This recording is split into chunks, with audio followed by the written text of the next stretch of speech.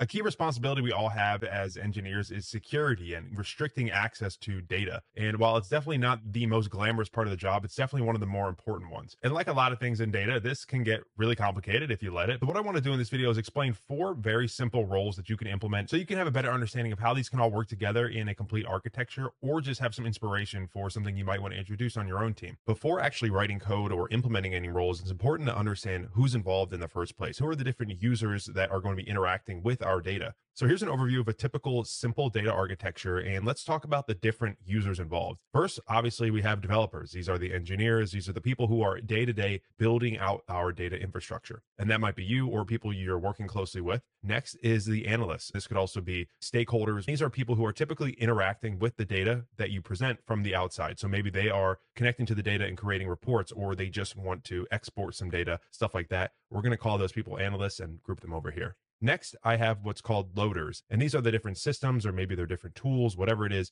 that's interacting with our source systems and bringing it into the central data architecture. And then the fourth group is automation. And this includes tools like orchestration tools, scheduling tools, automated CI, CD runs, things like that. Whatever is automating different processes throughout this architecture, we're going to group those into another bucket as well. So these are the 4. We have analysts, developers, loaders, and automation. You might have more, you might have less, but I found, at least in my experience, that this covers most of the user bases and systems involved in our data architecture, or at least to get you started. Now that we've grouped who's involved, let's start to talk about their different permissions that we think that they should have. We're going to start with the people over here that we've called the analysts. And what I like to do is take the name of that user group and just make that the name of the role. So in this case, I would create a role called analyst. And now in terms of permissions, we're going to say they should have select permissions just to the marts. You'll probably run into situations where these people will want access to maybe the warehouse or the raw data. And ultimately that's up to you. But in my experience, I like to keep this limited to just select permissions on these marts here. There's no create or drop permissions. They're simply reading the data so that they can create their reports and analyze it. And limiting it this way does give you more control over your warehouse. Make sure you don't have rogue analysts creating different tables and interacting with things that are outside of maybe the core developer or development team, more upstream here in these other roles. Now let's move on to the developer. And obviously the developer will also have the ability to select here. And that's why I've kept this here and highlighted it, because as we'll see later, you can have one role inherit another role and actually simplify how you set things up rather than doubling up permissions. But in order for developers to be successful, they're going to need to select from the raw source data. So we want to give them read permissions over here as well. That color again is for read only, not building, not creating or dropping tables. It's strictly for developer. Again, maybe you want your developer to have more permissions, but again, if you want a general guideline, I would recommend keeping this just to select, and we'll cover this later. But we do want the developer to create things and test things out. So down here in our dev environment is where the developer will have the ability to deploy and test and create, drop, do whatever they want in their own test schema or database. And that's what this purple box represents, which is basically ownership. You can create, you can insert, you can select, you can drop, you can do whatever you want down here in your own safe environment. But the other area up here is production and CI. This is a testing environment, and this you can consider the rest of production. And what I recommend is giving the developer read permission to production. Not every developer should have permission to create, drop, insert data into production. Again, if you're a smaller team, maybe that is something you allow, but I do think it's a good practice to keep production off limits for most people, unless you're maybe a manager or you have an admin permission type of thing going on. Otherwise, as a general developer, I think it should just be read-only access to all of these things here, but you can build and drop and do whatever you want in dev. But you might be wondering, how at that point do we even update production? If developers can't do it, how does that happen? And that's where the automation role, I believe, is a great place to handle that, because you're limiting who can touch production and you can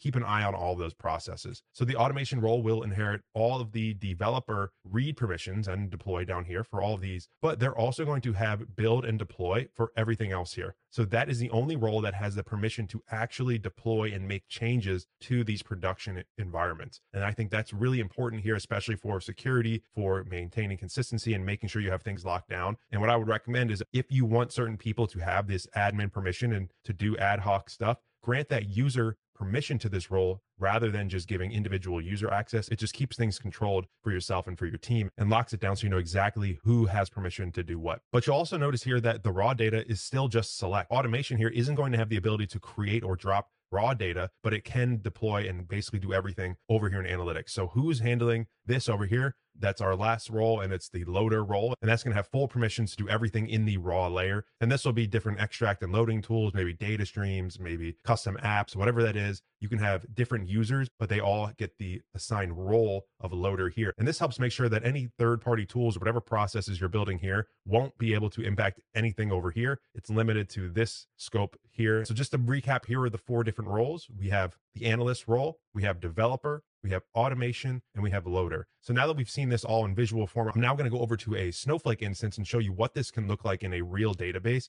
when it's set up using these roles. Here I am now on Snowflake, and over here on the left, you can see I have 2 different databases that align with what we just showed before. I have an analytics database and a raw database. We have 2 sources being loaded here, and then different schemas set up for those different layers that we've talked about before. So the first thing I want to do is just show you from a visual perspective what this is going to look like. So if I use the role analyst here, we can see all we see now is Marts, and it's just there's 1 table in here for now. But the idea here is that's limited. They can't see anything else. Now let's move to developer. Now developer, I have full visibility to pretty much everything, but as we'll see later, there's certain restrictions on what we can create and delete and all that other stuff. Automation should look pretty much the same. Again, because of what we remember before, it has select visibility to everything, but it's not going to be able to create anything in the raw data. And then lastly, loader, we should expect to only really see the raw data. And when we do, that's what happens. No visibility to analytics. All right, so let's now look at some more examples of how this would look. So here as analyst, again, let's say we want to select from this table. We can see we are getting data, which is great. We would expect that. But what if I want to select it from staging? This is not here. This is a little bit more upstream as we remembered. If I do that, it's going to get blocked off and say we don't have authorization. Same thing for creating a table. Maybe I want to create a test dim table, not going to allow it. So that is restricting the ability for anybody who's an analyst to do that. And imagine you have different stakeholders. You can have multiple users, but they all get assigned to this role, and you can make sure that they all share those permissions. Let's now move on to developer, and we can see this has all updated. Let's now try to select from staging, and we would expect this user to be able to, and they can. But what about if we want to create a table? Imagine you're a developer and you want to create right in production. We're considering this production. If I try to create, again, we're getting that insufficient privileges or blocked. But if I want to create it in my own dev area, dev M training, let's just say, I'm able to successfully build that. And here I can see dim test was built right here. And I can go through, drop it, whatever I want to do. If I refresh this, now it's gone. So I have full access to do whatever it is I want to do inside my dev environment, but I can't do it in production. Now let's move on to automation and try the same thing. This time I'm going to actually try to create in warehouse, again, in the production, and it will allow me to do that. Same. And if we look here, there it is, and I can drop it. But imagine the automation here typically is going to be something like, let's say, GitHub Actions or Airflow or dbt Cloud, something like that. That's going to be an automated process. That's going to make sure you know exactly who has permissions to build in production and keep that trimmed off and maintain that security again, so you don't have rogue developers just going and doing that. Now, on the other side, we still have the ability to select from the raw data. That's what this data is right here. But if I try to create a table in raw, again, I'm going to get error. I'm not able to do that, which brings us to the last role, loader. Again, switching up the visibility up here. This role is not going to be able to select from anything in analytics, but we can create and insert into all sorts of stuff in the raw database. So again, if I just created that here, we can see I created that source table, and then I can drop it as well. So here's another way you can look at these grants too. If you're curious, you can review the grants. I'm going to use the account admin role, but if I show the role grants to the analyst, you can see there's usage on specific databases and schemas, and even down to a table. Developer is going to have the same things here, but also usage on the other schemas in production. Again, but the only ownership is for the dev M training. If you look at that here, again, up here as well, dev M training. There's no ownership of anything else. But if we go to automation, this is going to have ownership of pretty much everything in production and the CI. And again, that is what we just explained. And then lastly, loader, same thing, but in reverse. Ownership of everything in the raw database, but we don't see any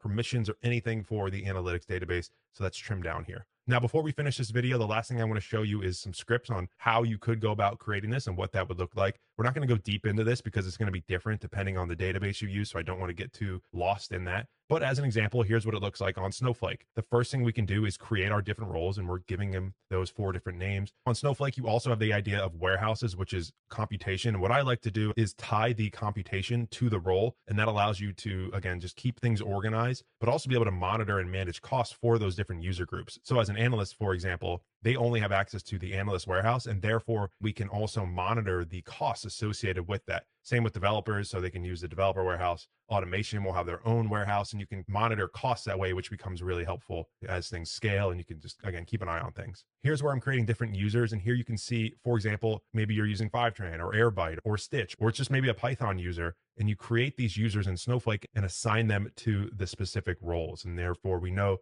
multiple users have the same roles and the same permissions. Next, we have analyst user, but imagine this is an individual person at your company. You create multiple people and each of them get assigned to an analyst role and have those permissions. Same with developers. This would be an individual developer where everybody in your team gets one. And then automation user, you could have different users for, let's say, GitHub Actions, for Airflow, Prefect, Dagster, Kafka, whatever it is you're using to automate, or you just have a single user, give them the automation role. Here's a script to create the different databases. Down here, I'm granting roles to users and other roles. And depending on if you've created the role first or the users first will depend on if you are running these commands versus if you're just giving it a default role. It depends on what comes first. So my user gets all of them just because I'm an admin. Now, this is just a quick part on hierarchy, but this is actually really important because this is going to allow you to simplify your rules and make sure things flow through to one another. As we mentioned before, the developer inherits the rules of analyst. It's just that select. And then automation gets everything from developer. So we have this hierarchy of sorts. So if we add something to analyst, that's going to flow through to both of those. We don't have to copy it. And so here's how you can do that. Again, in Snowflake, but you can do it in other databases. You grant one role, let's say analyst, to another role, and that creates a hierarchy. Same thing here, developer to automation. So not just to users, but to other roles. And this is really important and is going to make your organization